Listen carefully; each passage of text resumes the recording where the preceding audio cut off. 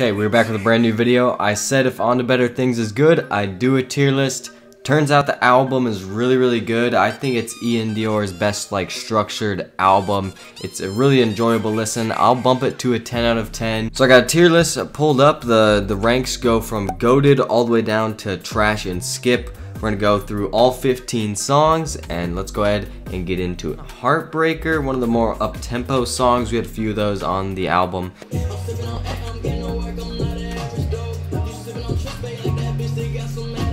I think this started off, I'll give it good, and again I can go through at the end, change things around. Wouldn't really go out of my way to play it a ton. I think there's better songs on the album that we're gonna get to. Up next we got Is It You, the intro to the album, the first song, and it kind of starts off really soft and I like that, but then it turns up a little bit.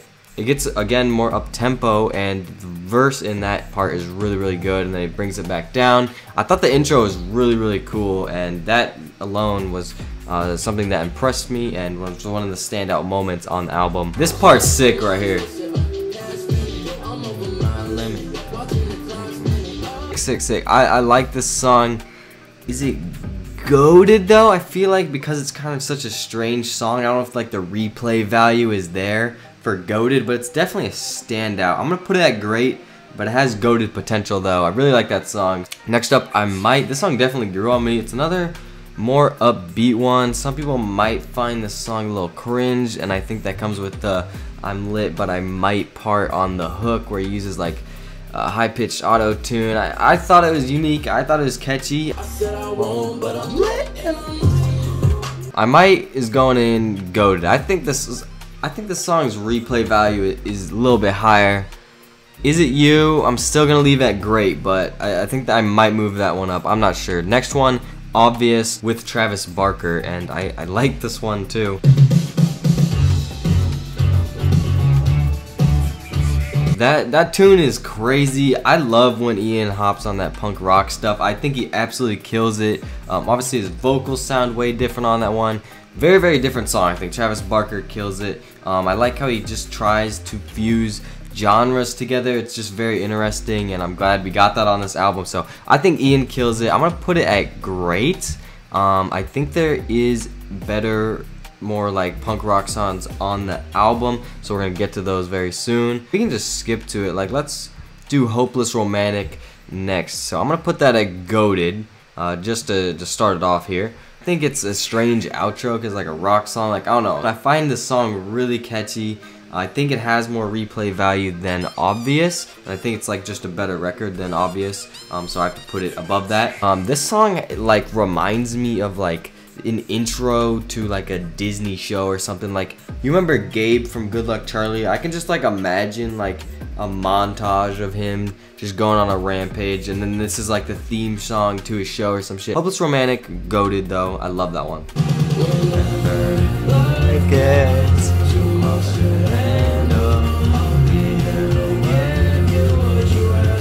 I think that's my favorite that we covered so far, but we still have plenty of tracks to cover here. Next up, Options. Very interesting song.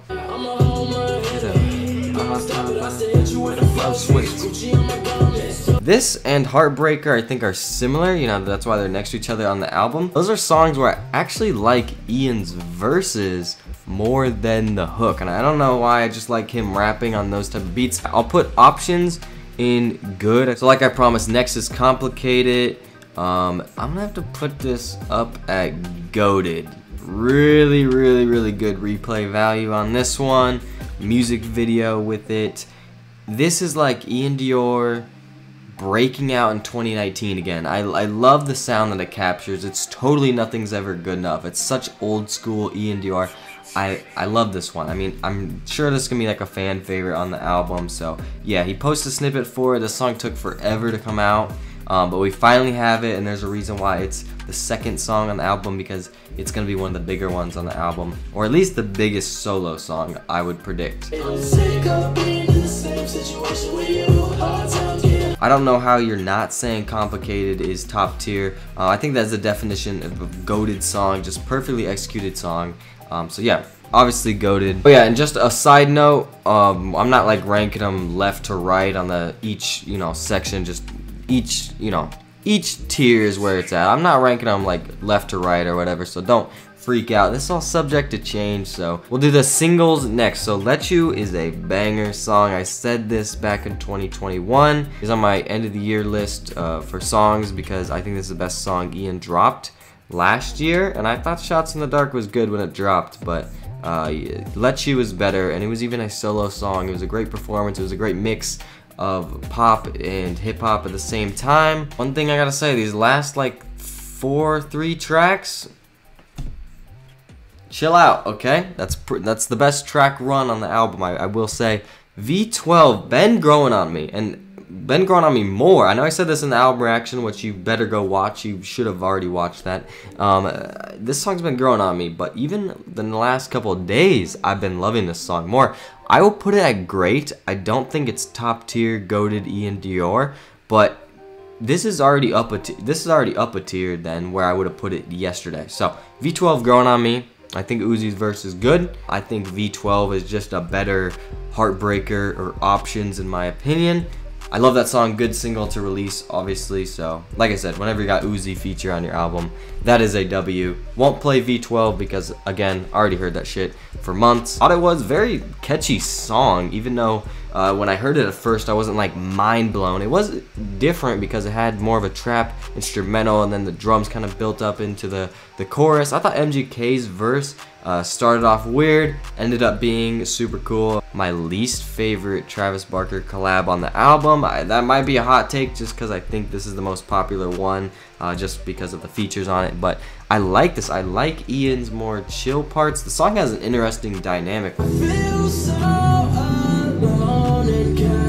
I love that part. Best part of the song. I'm gonna put it at great. Almost good though. It's the worst in the great category so far, I will say, but I do think it is a little better than good. It's about in between, I would say. Let's keep going. We're gonna go to Fallen. This is goated. Again, at the end of the album, I love the acoustic guitar.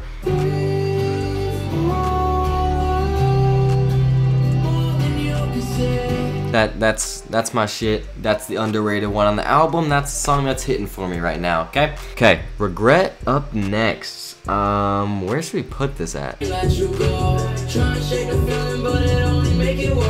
song is interesting. I think it's a little bit forgettable, but Ian's performance is what keeps it alive, so and the song's good. It's another one you listen to at the album. I'm gonna sneak it in good. It's almost mid. I think that's because of the beat. I'm not gonna lie, the beat is mid. The beat's mid. I think Ian's performance is good, so I'll put it there above, because when you listen to it, it's an enjoyable song. It's another kind of more upbeat, kind of chill song. Okay, next up, Heavy, kind of a sleeper. Yeah, that part's fire. Kind of a darker song. This one reminds me of something off like I'm Gone, maybe. I find this song pretty catchy, I'm not gonna lie. I'm gonna put it at great. I think that's a good spot to put it. That one might be another sleeper. I don't see a lot of people talking about Heavy a crazy amount. The last two are interludes. Now when I was listening to the album, it doesn't, or at least on Apple Music, or for me anyway, it does not say interlude yet. On Spotify, when I was watching someone else react to the album, it said interlude. So the last two, Sinking, which was towards the end of the album, and then Dark Angel, which was on the first half of the album, were interludes. The reason I bumped the album to a 10 is because there is 2 interludes that are good. Dark Angel, I will say, is mid, almost a skip. And the thing about this though, because it's an interlude, I can still say iann Dior has never missed. That being said, Sinking interlude is great. I didn't even know this was an interlude when we were listening to the album. I mean, I guess now with more listens, and I see that it is an interlude, and I kind of get that now.